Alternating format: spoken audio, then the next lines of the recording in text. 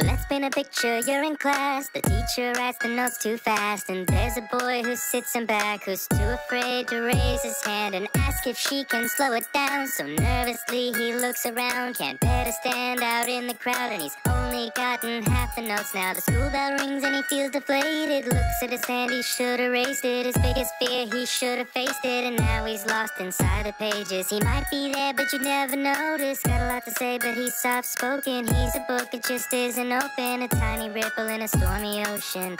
Glassman, Mr. Glassman, Glassman. Mr. Glassman, he's really soft-spoken. You never notice glass unless it's broken. Mr. Glassman, he's really soft-spoken. You never notice glass unless it's broken. Mr. Glassman. A few years later and now it's prom season. Mr. Glass isn't going unless he has a reason. There's a cutie in his class that he likes a lot, but he's afraid to ask her cause they've never talked. Plus if she says yes, what's he gonna do? Doesn't have a car, dude, he's screwed. He doesn't feel cool, he's too subdued, and he's scared to meet her parents too. Boo-hoo, just another chance he blew, cause there's too many things going on in his head, and he's always in his head thinking too far ahead. Could've gone to prom but instead he lays in bed thinking of all the things he left unsaid till he's read. Silly Mr. Glass, the world has a way, but now I'm sure you've heard many people say you miss every opportunity you don't take. Don't be shy, kid, make your own fate.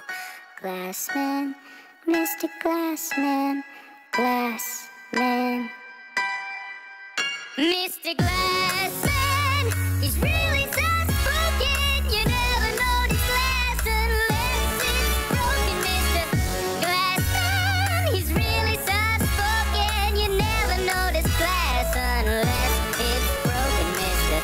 Glassman. Now, Mr. Glass is older and he's doing just fine. Yeah, he made it through high school even though he was shy. He's got a group of good friends and his future is bright, and he still gets sad, but he's happy with his life. Remember when he didn't ask the cutie to prom? Well, now he's got a couple kids and they're calling him mom. And remember when he couldn't raise his hand in class? Well, now he's up on stage in front of fans rapping fast, but he still gets scared and he still gets nervous, cause you gotta fear the waves if you wanna go surfing. Nothing is for certain, like this cursive have a purpose. Was it worth it that you learned it? Probably not, I don't know, I digress. But the point I'm trying to stress is we're all just made of glass. Even when we're at our best, we can break, we can splinter, disappear, or lose our temper. Even if you think you're bulletproof, I am glass and so are you. Glassman, Mr. Glassman, Glassman. Mr. Glassman, he's really soft-spoken. You never notice glass unless it's broken. Mr. Glassman, he's really soft-spoken. You never notice glass unless it's broken. It's hard to get by when you're feeling so shy. You gotta keep on moving just a step at a time. Mr. Glassman, he's really soft-spoken. You never notice glass unless it's broken. Mr. Shooby-doo-wah, shooby-doo-wah, Mr. Shooby-dooby-dooby-doo, wobbly-wah. He's really soft-spoken. Mr. Glassman, Glassman.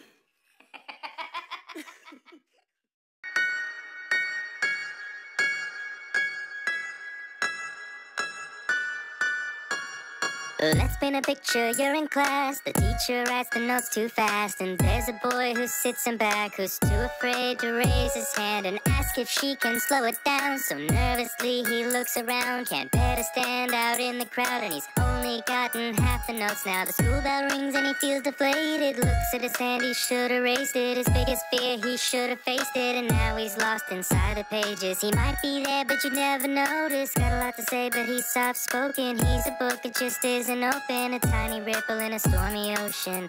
Glassman, Mr. Glassman, Glassman. Mr. Glassman, he's really